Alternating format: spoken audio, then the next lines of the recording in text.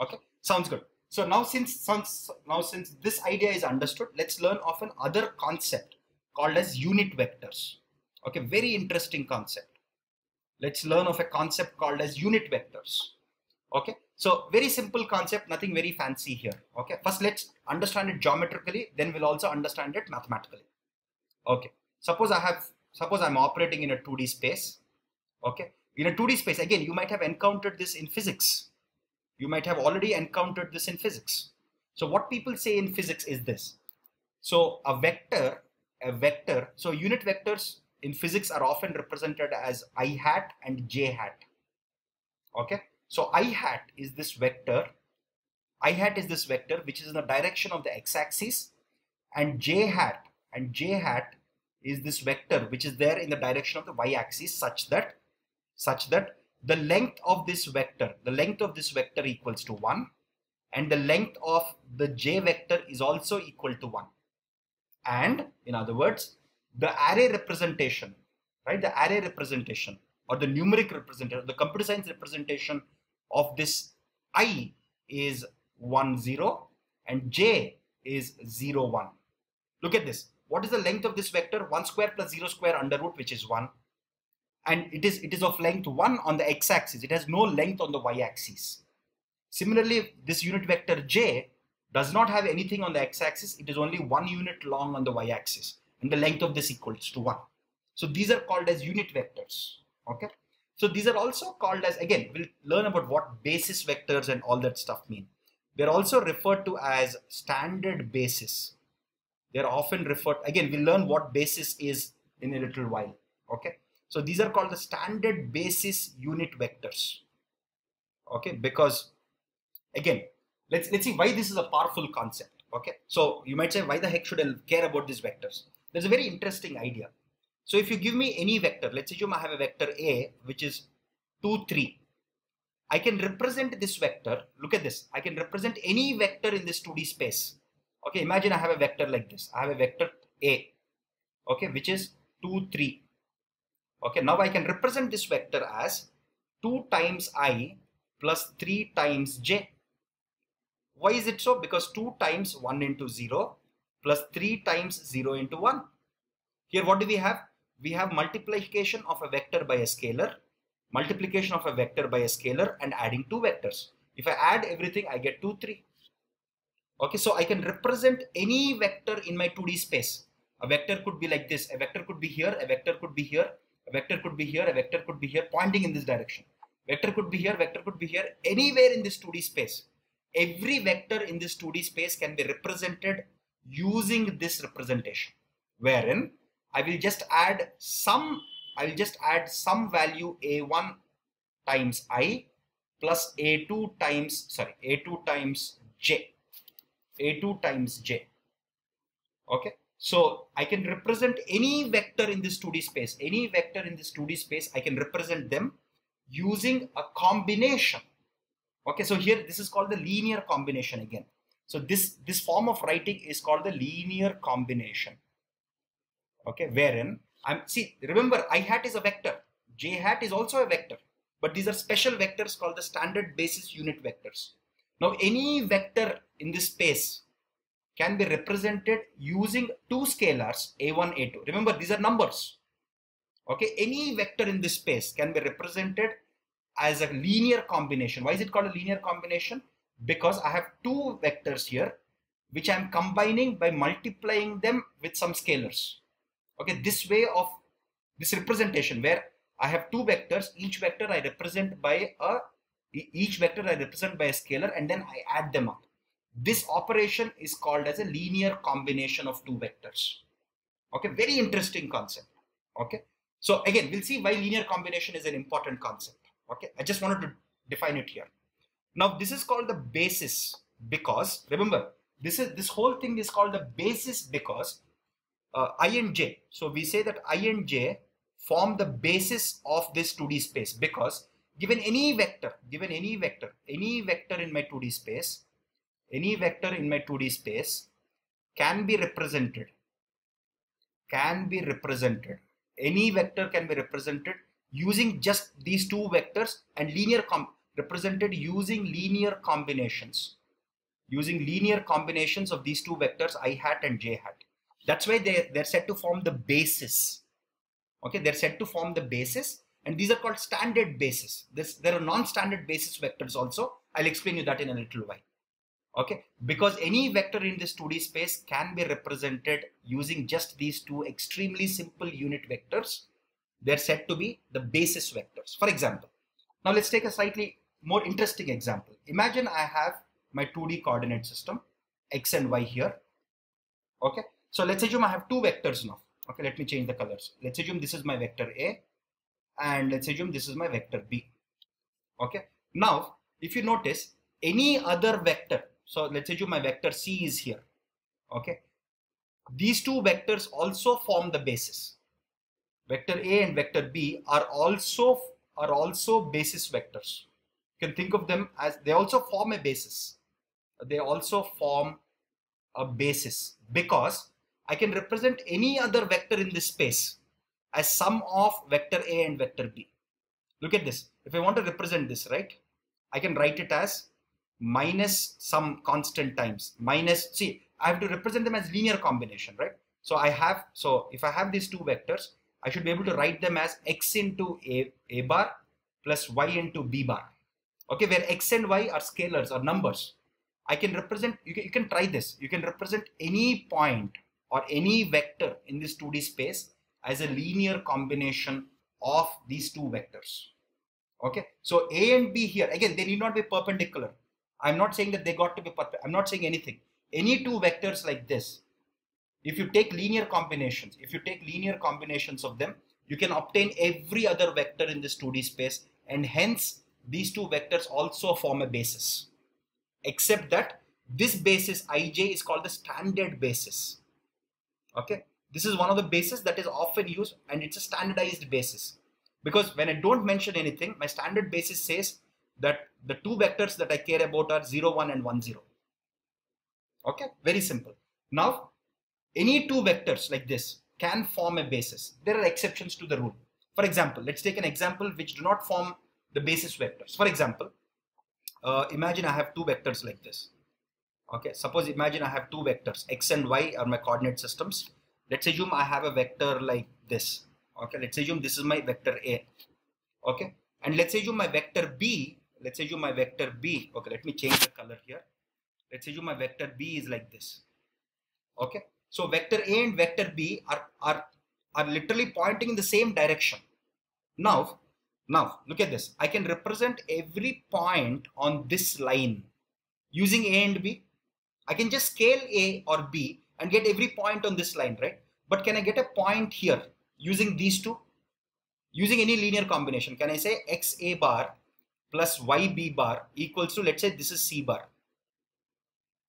Okay, I cannot get using this vectors A and B because they're pointing in the same direction. Okay, because they're pointing in the same direction, I cannot obtain. Remember, this is because my B vector is some constant times A vector. Because of this, I cannot represent every vector in this 2D space using A and B. I can represent every vector on this line, but not in this 2D space. Hence, A and B do not form the basis vectors for the whole 2D space that we have. Okay, it's a very, very important thing. Okay, number one. There's another case where everything will fail. Again, the mathematician's way of thinking here. Okay, if vector A equals to 0 vector and vector B equals to 0 vector.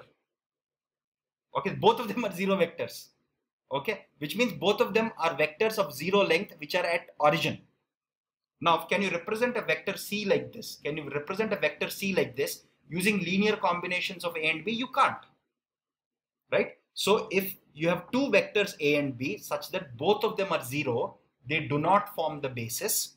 Or if you have two vectors A and B such that B is some constant times vector A, they do not form the basis for your 2D space. Except these two cases, every other pair of vectors will form a basis. Okay, and the standard basis itself is I and J. Okay, this is very, very important. Now, there's a concept called as a span. Okay, there is a concept called as span. So since we understood linear combination, since we understood all of this, span basically means this. Now I'll say because vector I and vector j together using linear combinations can represent any other vector in this space, I say that the span of, okay, I say that the span of these vectors I and j is this whole 2D space. Span basically means what all can these two vectors using linear combinations span this whole space. Okay, so the span of vector I and vector j is the whole 2D space itself. Similarly, the span of this vector a and b, okay, the span of these two vectors is also the whole space of 2D space that we have here. Now the span of vector a and vector b here, what is the span? The span of this vector a and vector b is all the points that are there in this line, but not all the points that are there in the 2D space, right? So the span of these two vectors, the span of these two vectors is all the vectors that are there on this line, right? Again, this terminology is very important. They help you explain a concept very cleanly and simply. That's why we learn terminology. That's why we learn English, right? Any language that we learn, why do we learn different words in a language? Because they help us communicate great ideas very beautifully using language. Similarly, these terms are important in mathematics, right? Similarly, if you have two vectors a and b, both of which are zero vectors, what is the span of this? The span of these two vectors is the zero vector itself. They do not span anything. The span of these two vectors is just the origin, nothing else. Okay, so the term span is also a very, very important concept. Okay, having said this, now how do we understand this in 3D space? We have seen everything in 2D space. What about 3D space? Okay, if you have two vectors in 3D space, right? If you have two vectors in 3D space, what do they span? What is the span? What is the span of two vectors in 3D space? For that, I'll take you through a very simple diagram, very beautiful diagram from 3 blue 1 brown, right? Look at this diagram. So I have these two vectors. These, again, this is 3D space. Okay, remember that this is 3D space. Okay, let me just, okay, so look at this. I think you have understood that this is 3D space, right? So let me go ahead. Okay, let me show you some. Again, you can play this animation itself. It's a beautifully done animation, but I want to pause at one place and show you. Okay, let me just pause it at one place and show you. Okay, so these are two vectors. Okay, so what it says here is, if you have these two vectors, let's say you might have this vector and this vector. The two vectors in a 3D space, remember that this is a 3D space. This is your x-axis, this is your y-axis, and this is your z-axis. Two vectors in a 3D space span a plane or a sheet. Okay, so this is very important. Again, I would recommend that you check out this animation here, right? I strongly recommend that you check out, look at this. So as you change this, it's actually spanning, so these two vectors span a sheet or a plane. Okay, so the span of two vectors in 3D space, again, there are exceptions. If both the vectors are zero vectors, their span is going to be zero, right? If both the vectors are in the same direction, like this, where one vector can be represented as a constant times the second vector. So I'm avoiding these two cases. If they're not, if they're like this, right? If they're like this, the span of two vectors in 3D space is a plane or a sheet. Okay. Similarly, the span of three vectors, again, the concept of span is important. The span of three vectors in 3D space is the 3D space itself, except for these boundary cases, except for these two types of boundary cases, right? In general, span of three vectors in 3D space is the 3D space itself.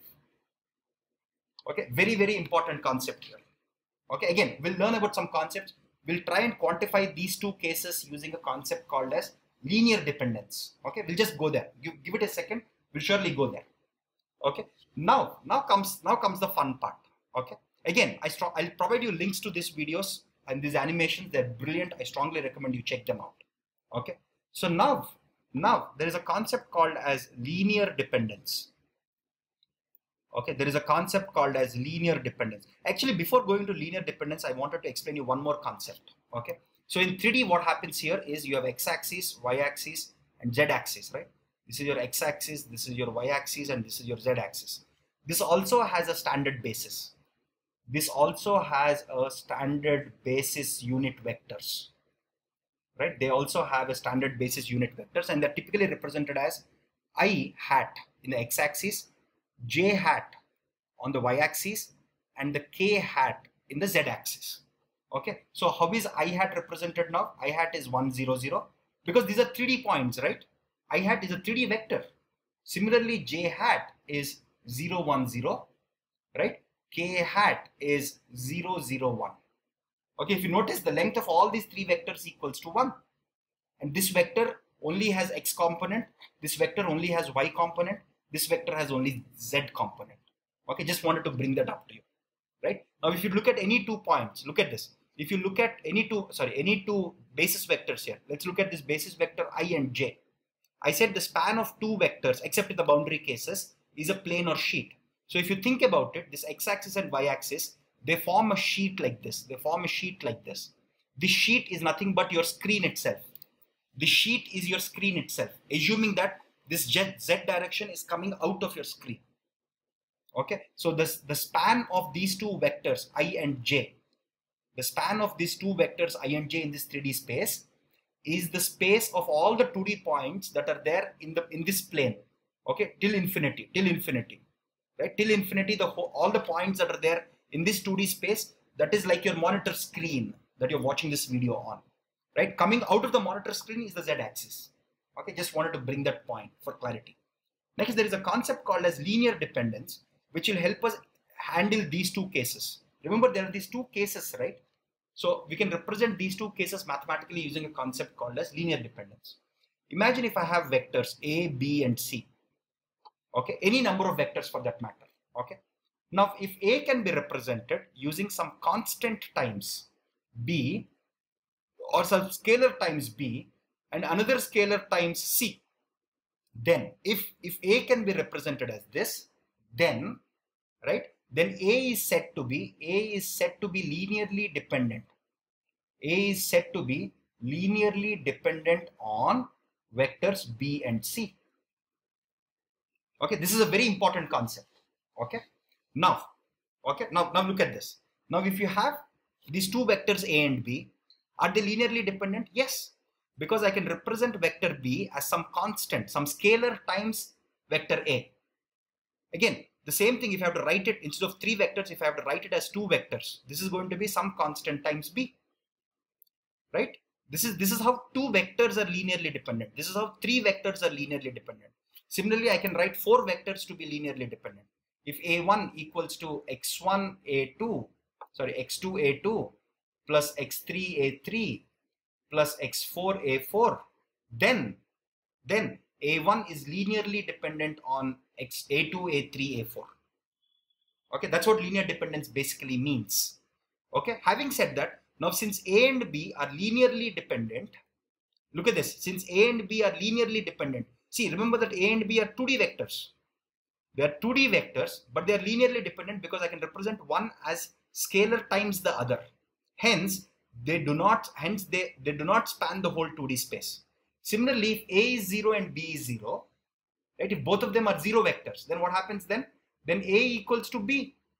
A equals to 1 multiplied by B, which means A and B are also linearly dependent on one another. Hence, if you have linearly dependent vectors, if you have two vectors, let's say A and B in 2D, and if they both are linearly dependent, then they cannot span the whole 2D space. Okay, that's how we connect all these concepts. Okay, so what does it say? What it says here is, if you have two vectors, let's say A and B in 2D, and if A and B are linearly dependent on one another, then if they are dependent, then they cannot span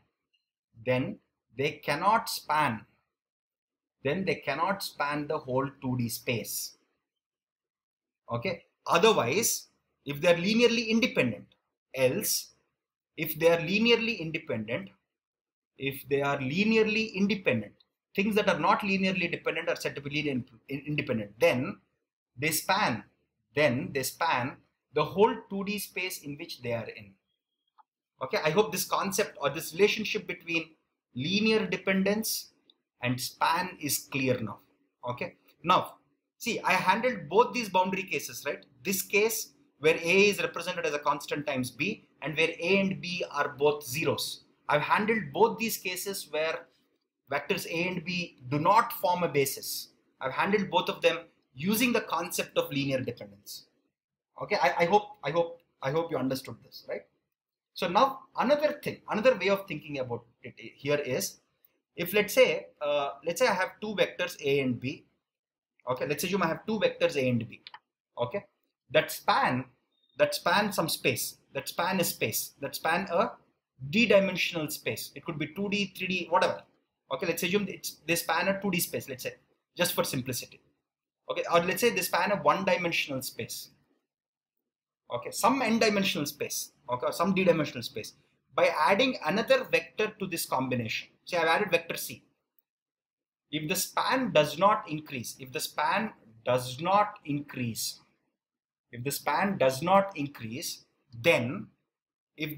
does not increase by adding an additional vector, then this additional vector that you added is linearly dependent on vectors A and B. Or in other words, you can write this vector C as x times A plus y times B. This is another way to think about span and linear dependence, right? If you have two vectors that span some space they span. It could be one-dimensional or d-dimensional, any dimensional space. Let's assume they span some d-dimensional space. A set of vectors, let's assume a set of vectors span a d-dimensional space. By adding one more vector to this set, if the span does not increase by one dimension, if the span does not increase to d plus 1 dimensions, then C is said to be linearly dependent on A and B. This is another way to define and connect span and linear dependence. Okay, I hope you got this. Okay, now we have seen about the basis vectors, right? So we have seen about the basis vectors. Now we can connect the concept of basis vectors to linear dependence and everything. So I can say basis vectors are a set of linearly independent vectors. Okay, basis vectors are a set of linearly independent vectors that span the full space of the full d-dimensional space in which these vectors lie. Okay, so this is another way to connect basis, the concept of linear dependence, and the concept of span. Okay, now if you think about it, the standard basis I and J, they are the standard basis, right? They're linearly independent. You can't write 1, 0 as some constant times 0, 1. You can't write it. Whatever constant you choose here, you can't equate both of them.